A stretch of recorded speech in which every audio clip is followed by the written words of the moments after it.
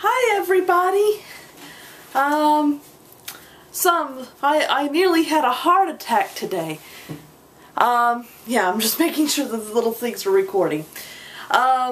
Just now, I just almost had a heart attack. My flip, I noticed a little blue screen. You know, it had this little blue screen when I undid it. And then when I unplugged it into my computer says, I don't recognize this. And the flip wouldn't turn on.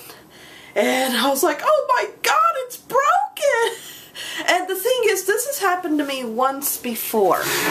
But at that time, the flip hadn't been fully charged. Well, actually, it had died. It hadn't died, but the battery had been ran down to its absolute low. So, you know, I was like, okay. But this time, the flip was fully charged. And I was like, oh my God, did I overcharge it?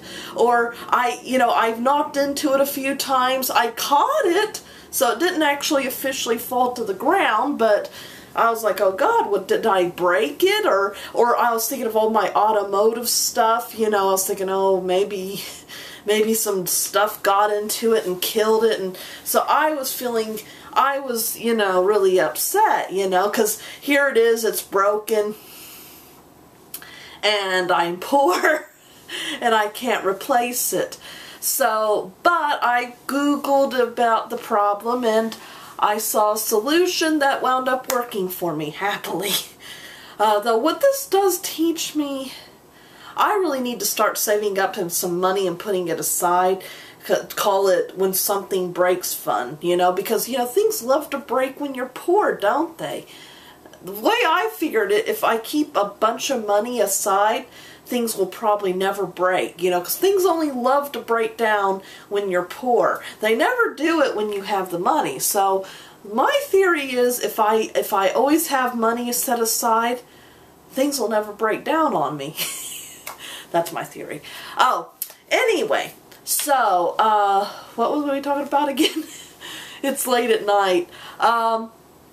Okay, so I tried this little trick somebody had written on one of the Google pages, and I wanted to pass it on to you. So in case, you know, I'm not a techno geek, but this worked for me, and if there's anybody else out there that has had the same problem, then try this before you toss your camera.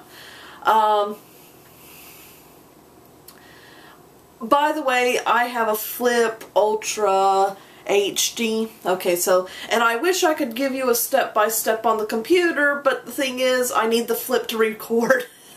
So, you know, what are you going to do? So I'll try to keep the basic steps simple, and hopefully you'll know what I'm talking about. Okay, the first thing you need to do, now the symptoms I was having is that the screen seemed light, like, you know, but it wasn't showing anything. When I pressed the button, it wouldn't turn on. That little red light wouldn't turn on. When I plugged it into the computer said, I don't recognize this device, you know, rather than have the flip screen come up. These were the symptoms I was having. So the first thing I did is that underneath the flip there's a little tab that goes up and down, and if you look at the little icons there'll be a little lock, and then I think there's like a little unlock. I couldn't really see them. Okay, so you squirt that down. If you remember how to change your battery, that, you know, you remember how to take the cover off, that, you know, that'll show you.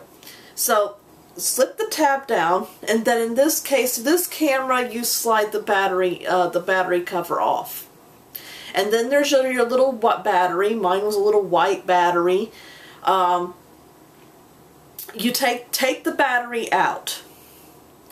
Then, with the battery out and with the cover still off, take the camcorder and plug it into the USB port.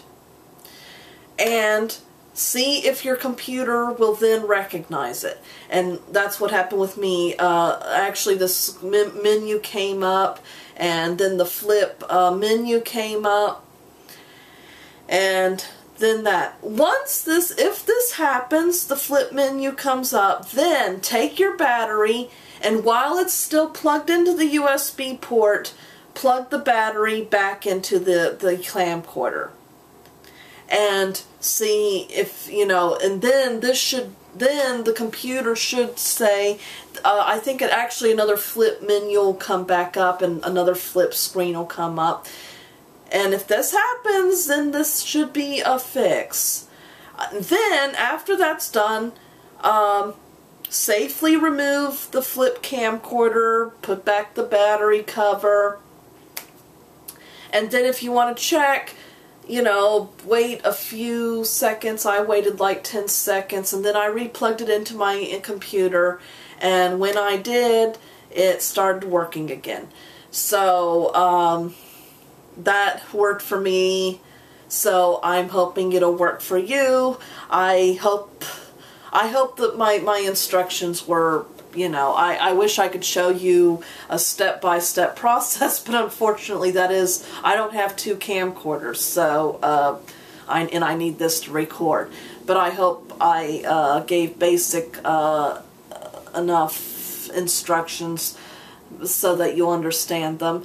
And I hope whatever is wrong with your flip, it's something that you can fix. So, thanks for watching, and I hope this helps.